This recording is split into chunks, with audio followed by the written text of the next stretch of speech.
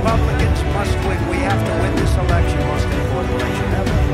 We want a landslide that's too big to rig. If you want to save America, get your friends, get your family, get everyone you know, and vote. I knew you were still here. You're not going anywhere, Joe. I don't care how, when you have to get out and vote. And again, Christians, get out and vote. Just this time.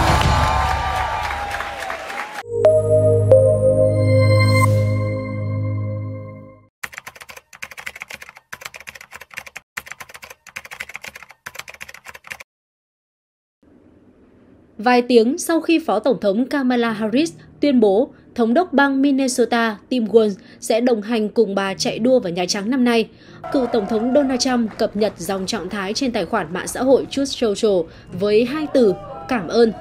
Động thái này của vị cựu Tổng thống lập tức đã thu hút nhiều sự chú ý của dư luận, liên tục đưa ra những lời đồn đoán không hay. Tuy nhiên, ngay sau đó, Trump đã đăng bình luận giải thích đó là sự hồ hởi của ông với lựa chọn Phó tướng của bà Harris.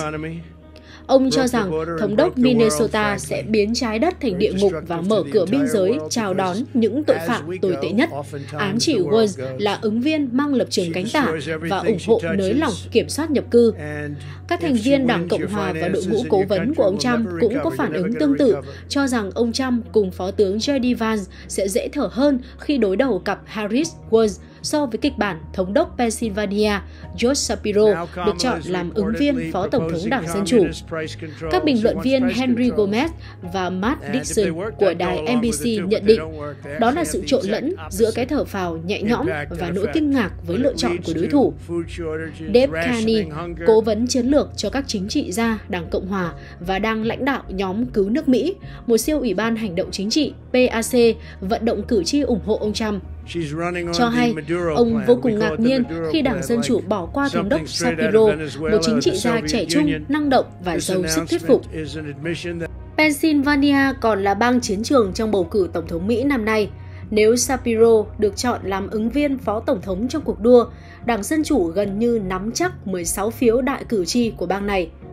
Shapiro, chính trị gia 51 tuổi, gốc Do Thái, có mức ủng hộ cao nhất trong 5 đời thống đốc gần nhất ở Pennsylvania, theo khảo sát hồi tháng 2 của Đại học Franklin Marshall.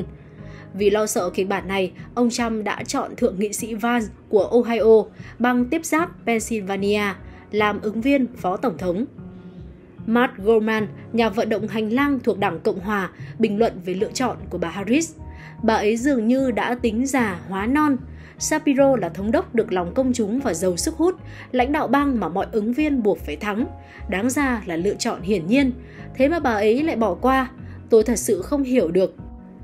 Theo khảo sát của NPR, Walz vẫn là gương mặt chưa được nhiều cử tri Mỹ biết đến bên ngoài bang nhà Minnesota, với khoảng 70% cử tri đã đăng ký bỏ phiếu thừa nhận họ chưa từng nghe tên ông.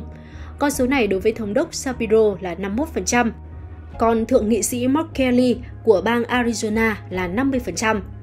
Đảng Cộng hòa đang tranh thủ yếu tố này để chạy đua với phe Dân Chủ định hình ấn tượng ban đầu về ông Walz trong mắt cử tri Mỹ.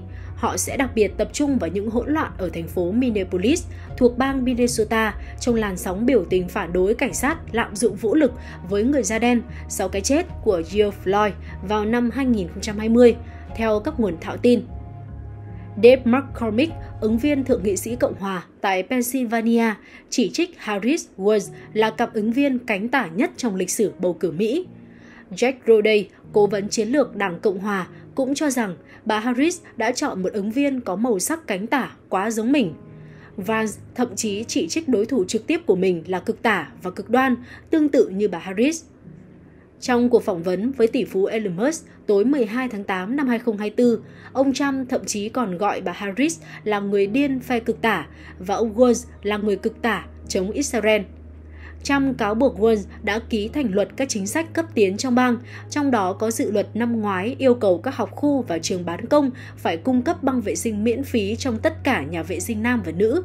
Trump nói, người tranh cử cùng bà ấy đã phê duyệt và ký thành luật về cung cấp băng vệ sinh trong nhà vệ sinh nam. Musk đáp lại, đúng vậy, thật dị hợm. Ông Trump nói thêm, và điều đó có nghĩa là bà ấy cũng tin rằng nên làm như thế. Musk trả lời, thế đó chẳng ổn chút nào. Những chỉ trích của phe Cộng hòa rằng ông Walz thuộc cánh tả chủ yếu nhắm vào các đạo luật mà ông ký duyệt ở bang Minnesota trong năm 2023, theo Walz. Sau khi kiểm soát cả hai viện lập pháp bang Minnesota trong cuộc bầu cử giữa kỳ năm 2022, các nghị sĩ Dân Chủ cùng Thống đốc Walz thông qua loạt đạo luật có xu hướng cấp tiến và tăng phúc lợi xã hội như chính sách giảm thuế cho gia đình có con nhỏ, hỗ trợ học phí, tài trợ bữa ăn miễn phí cho học sinh, bảo vệ người lao động hay bắt buộc các công ty trả lương cho người lao động trong thời gian nghỉ phép vì việc gia đình hoặc chữa bệnh.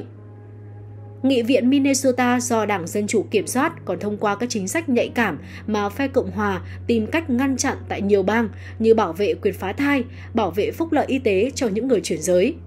Ông Walz phê duyệt cải cách tư pháp bang, đề ra cơ chế kiểm tra lý lịch bắt buộc đối với người mua súng, hợp pháp hóa sử dụng cần sa cho giải trí, khôi phục quyền bỏ phiếu cho người mãn hạn tù, cho phép người nhập cư trái phép xin cấp bằng lái và tài trợ học phí.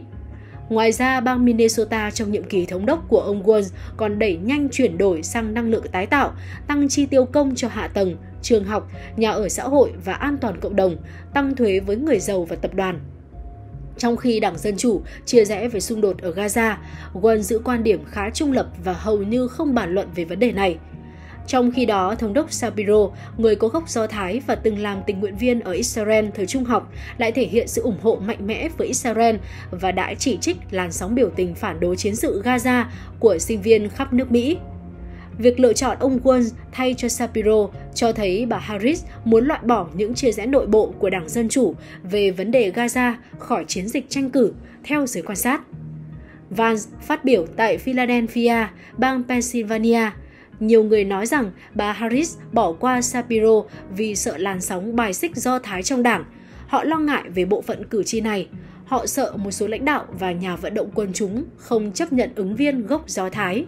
Harris đã cho thấy bà ấy sẵn sàng phục tùng những thành phần cực đoan nhất trong đảng. Dave Carney, người điều hành siêu PAC cứu nước Mỹ, bình luận rằng việc bà Harris chọn ông Walz làm phó tướng không khác gì món quà cho chúng tôi ở các bang chiến trường, đẩy bộ phận cử tri còn phân vân về phía Cộng hòa. John McLaughlin, chuyên viên khảo sát thuộc Ủy ban tranh cử của ông Trump, cũng chia sẻ nhận định tương tự, cho rằng bà Harris đã quyết định nhầm ngay trong lựa chọn quan trọng đầu tiên ở tư cách ứng viên đảng. Tom Emmer, lãnh đạo quan trọng thứ hai của phe đa số đảng Cộng hòa tại Hạ viện Mỹ, bình luận: "Tuyệt vời, đây là lựa chọn quá tốt cho chúng tôi. Bạn không thể viết nên một kịch bản nào khác hoàn hảo hơn thế này." Tuy nhiên, một số chuyên gia cho rằng việc Walz theo đuổi chương trình nghị sự cấp tiến kể từ khi trở thành thống đốc Minnesota có thể giúp bà Harris thu hút sự ủng hộ của cử tri vùng nông thôn, vùng Trung Tây, giúp Phó Tổng thống Mỹ tránh được những lời công kích rằng bà là thành viên của giới thượng lưu thành phố lớn, xa rời tầng lớp lao động. E.J. Dionne, nhà bình luận của Washington Post, cho hay một lựa chọn an toàn và thú vị, không có ứng viên nào khác mang lại năng lượng trực tuyến như Walz. Ông ấy đã khuấy đảo sự nhiệt tình của các cử tri dân chủ trẻ tuổi. Đồng thời, ông ấy cũng không bị ai trong đảng phản đối.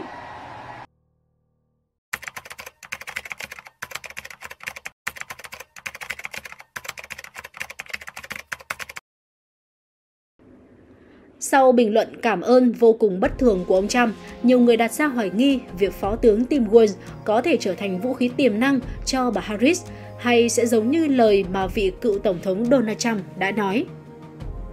Theo tờ New York Times, thay vì củng cố lá phiếu của mình bằng một đảng viên dân chủ từ một tiểu bang dao động quan trọng, thì đến phút chót, bà Harris đã chọn ông Tim Walz, một cựu nghị sĩ 60 tuổi. Ông Walz là thống đốc người da trắng của một tiểu bang chủ yếu hoạt động nông nghiệp.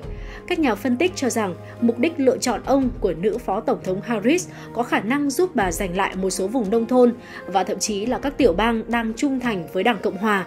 Điều này có thể tạo nên một chiến lược chiến thắng tại đại cử tri đoàn, vốn đang gây khó khăn cho Đảng Dân Chủ. Ông Walz sẽ là một vũ khí mạnh mẽ mà bà Harris có thể dễ dàng triển khai thay mặt cho bà. Tuy nhiên, vị thống đốc này cũng có một số hạn chế nhất định, đặc biệt là trong thời kỳ ông làm thống đốc. Bang Minnesota nói riêng và nước Mỹ nói chung trải qua giai đoạn biến động đáng kể. Về thành tích trong sự nghiệp chính trị, ông sở hữu một số điểm mạnh rõ ràng. Ông đã dành hơn một thập kỷ làm giáo viên trường công và huấn luyện viên bóng bầu dục, phục vụ trong lực lượng vệ binh quốc gia lục quân.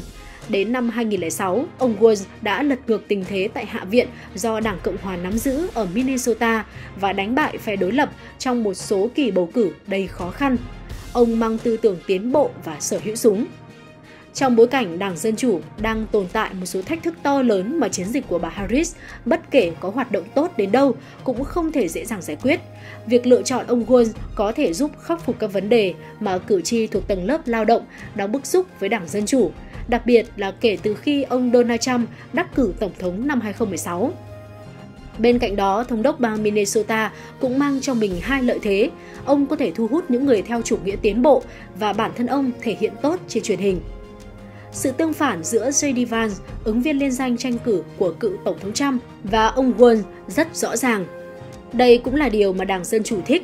Lớn hơn Thượng nghị sĩ Vance 20 tuổi, ông Walz có thành tích đáng kể hơn nhiều trong chính phủ và ít nhất tạo được tiếng nói lớn hơn trên truyền hình.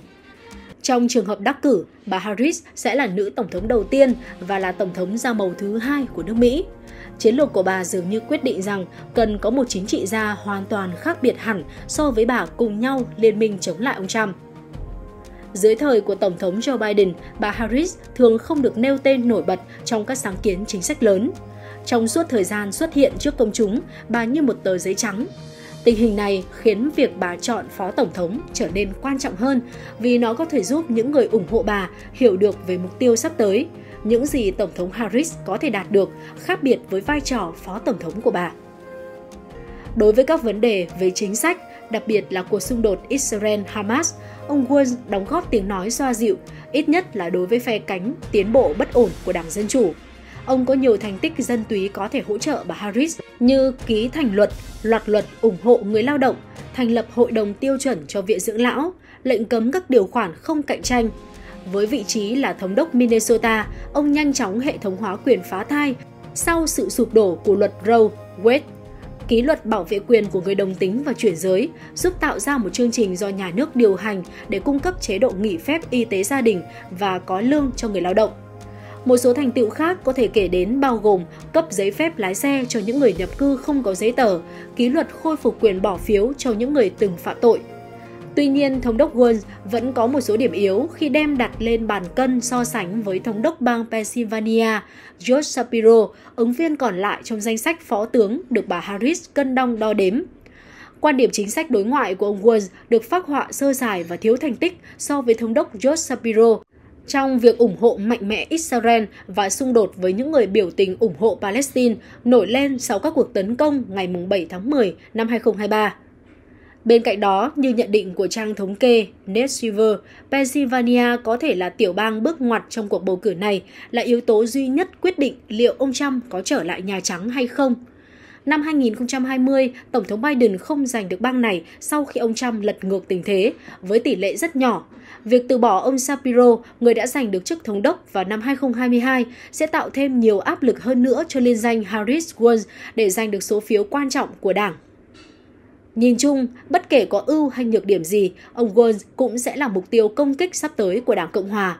Năm 2020, khi Walz vẫn đang là thống đốc Minnesota, vụ thanh niên da màu George Floyd bị giết dẫn tới các cuộc bạo loạn đã nhấn chìm lực lượng cảnh sát ở đây.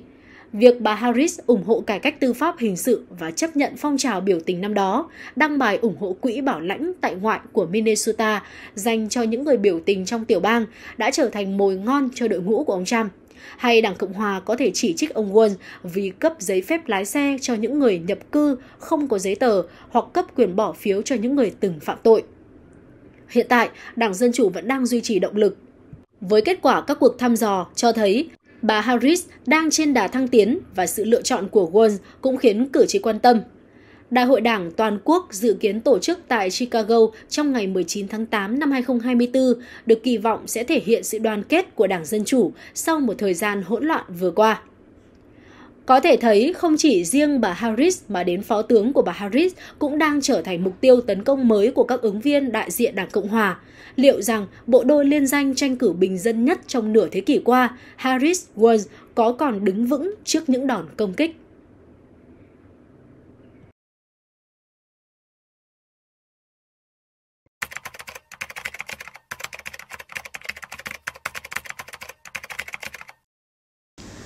Cựu Tổng thống Donald Trump trả lời họp báo ngày 8 tháng 8 năm 2024 tại dinh thự Mar-a-Lago, bang Florida về đối sách trước ứng viên mới của Đảng Dân Chủ Kamala Harris. Tôi không cần điều chỉnh bất kỳ điều gì trong chiến lược tranh cử. Chính sách của họ giống hệt nhau, mở cửa biên giới, mềm yếu trước tội phạm. Tôi nghĩ bà ấy còn tệ hơn ông Biden. Ông Trump cho rằng bà Harris vốn không phải lựa chọn ưu tiên của Đảng Dân Chủ, nhưng Tổng thống Biden đã bị ép vào tình thế bỏ cuộc và phải chọn người thay mình. Ông gọi bà Harris là sự lựa chọn lấy lòng chính trị và gần như không đủ năng lực. Nhắc lại bà Harris là ứng viên thua cuộc đầu tiên ở vòng bầu cử sơ bộ Đảng Dân Chủ năm 2020. Cựu Tổng thống Mỹ mỉa mai bà Kamala Harris từ khi tuyên bố tranh cử đến nay vẫn chưa tổ chức họp báo. Ông nói, bà ấy còn không nhận trả lời phỏng vấn cùng những người thân thiện với mình. Đó là vì bà ấy không thể làm tốt hơn ông Biden. Bà ấy không đủ thông minh để làm chủ họp báo. Tôi xin lỗi, nhưng chúng ta cần người thông minh lãnh đạo đất nước, đặc biệt khi chúng ta đang trong cảnh bị đe dọa chưa từng thấy cả về kinh tế lẫn ngoại cảnh. Cựu Tổng thống Mỹ nhận định, bà Harris đang thể hiện tốt hơn ông Biden trong các cuộc khảo sát vì bà ấy là phụ nữ và được một số nhóm ủng hộ, nhưng tin rằng tuần trăng mật của bà Harris sẽ kết thúc. Theo kết quả khảo sát của Reuters Ipsos được công bố ngày 8 tháng 8 năm 2024, Phó Tổng thống Kamala Harris giành được 42% ủng hộ, trong khi ông Trump giành được 37%. Tại buổi họp báo 65 phút, ông Trump còn hứa hẹn sẽ cải tổ chính sách kinh tế và đối ngoại, đặc biệt là quan hệ với Nga, Triều Tiên và Trung Quốc. Ông nói mình từng có mối quan hệ tốt với Chủ tịch Trung Quốc Tập Cận Bình, nhưng mọi thứ đã thay đổi vì đại dịch Covid-19. Khi được hỏi vì sao lịch trình vận động tranh cử của mình không quá dày đặc, ông Trump phản bác, đó là câu hỏi ngu ngốc, và thật ra ông đang rất bận ghi hình quảng cáo chính trị, trả lời phỏng vấn qua điện thoại, radio và truyền hình. Ông nhắc lại mình vừa có buổi vận động tranh cử vào cuối tuần qua cùng Thượng nghị sĩ J.D. Vance. Trump chỉ trích truyền thông Mỹ không công bằng với mình, chê trách báo đài không đưa tin đúng về quy mô những buổi vận động tranh cử. Ông Trump nhấn mạnh, ở Nam Carolina, chúng tôi tập hợp được 88.000 người. Ở Alabama, chúng tôi có 68.000 khán giả. Không ai nào đưa tin về quy mô đám đông ủng hộ tôi.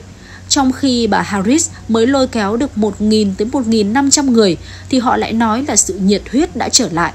Không, mọi sự ủng hộ đang dành cho tôi và Đảng Cộng Hòa. Bà Harris hôm 6 tháng 8 đã thu hút đám đông lấp đầy trung tâm Learcoras của Đại học Temple, nơi có sức chứa khoảng 10.000 người. Sự kiện của bà tại Alkali, Wisconsin cũng thu hút lượng người tương tự. Trump trước đó thông báo rằng ông sẵn sàng tranh luận với Harris trong các sự kiện do 3 đài Fox News, ABC News và NBC News tổ chức lần lượt vào ngày 4, 10 và 25 tháng 9 năm 2024. Tuy nhiên, bà Harris hiện chỉ đồng ý về sự kiện ngày 10 tháng 9 năm 2024.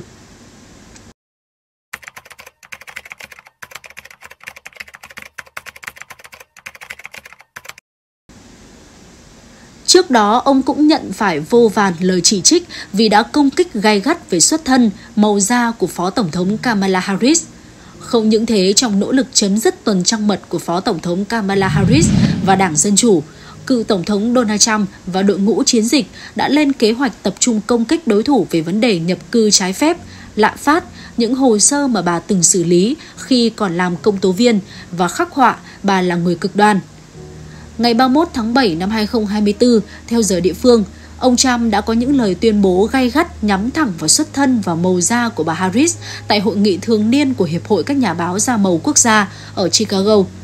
Phát biểu tại hội nghị, ứng viên Tổng thống của Đảng Cộng Hòa Donald Trump khẳng định ông không biết Phó Tổng thống Mỹ Kamala Harris của Đảng Dân Chủ là người da đen cho tới vài năm gần đây. Ông Trump cho rằng hiện tại bà Harris muốn được biết đến với tư cách là người da đen để đạt được các lợi ích chính trị. Trước đó, ông nêu rõ bà Harris là người gốc Ấn Độ và chỉ thúc đẩy các giá trị của Ấn Độ. Ông Trump đặt câu hỏi tại sự kiện, tôi tôn trọng cả người gốc Ấn và người da đen, nhưng rõ ràng bà Harris không tôn trọng điều đó. Bởi vì ngay từ đầu, bà ấy là người Ấn Độ, rồi đột nhiên bà ấy chuyển hướng và xem mình là người da đen. Bà ấy là người Ấn Độ hay người da đen? Sau khi ông Trump kết thúc buổi tranh luận tại Chicago, bà Harris đã lên tiếng đáp trả trong một sự kiện khác tại bang Texas tối 31 tháng 7 năm 2024 theo giờ Mỹ. Ứng cử viên của Đảng Dân Chủ bác bỏ và cho rằng những tuyên bố thiếu tôn trọng của ông Trump không gì ngoài mục đích chia rẽ. Bà Harris tuyên bố, người Mỹ xứng đáng có được điều tốt đẹp hơn. Người Mỹ xứng đáng có một nhà lãnh đạo nói lên sự thật, một nhà lãnh đạo không thù địch và tức giận khi đối mặt với sự thật. Người Mỹ xứng đáng có một nhà lãnh đạo hiểu rằng những sự khác biệt sẽ không khiến chúng ta xa nhau. Chúng là nguồn sức mạnh cốt lõi của chúng ta. Bất chấp sự đáp trả có phần bất mãn từ phía bà Harris và đồng minh, ông Trump đã có màn lộ diện ấn tượng tại buổi vận động tranh cử đầu tiên tại Pennsylvania cùng ngày 31 tháng 7, kể từ sau vụ ám sát hôm 13 tháng 7 năm 2024, với sự ủng hộ của hàng nghìn cử tri. Có thể thấy cựu Tổng thống Donald Trump của Đảng Cộng Hòa đã lấy lại phong độ với màn trở lại hoành tráng tại buổi vận động tranh cử ở thành phố Harrisburg của bang Pennsylvania. Tại buổi phát biểu, ông Trump không ngần ngại khi tiếp tục công kích các chính sách của bà Harris. Bên cạnh đó, ông còn hoài nghi về chính sách của bà Harris đối với Trung Quốc trong trường hợp bà thắng cử. Truyền thông quốc tế đánh giá lần tái xuất này của ông Trump chính thức đánh dấu sự khởi đầu cho chặng nước rút cuối cùng của cuộc đua vào Nhà Trắng.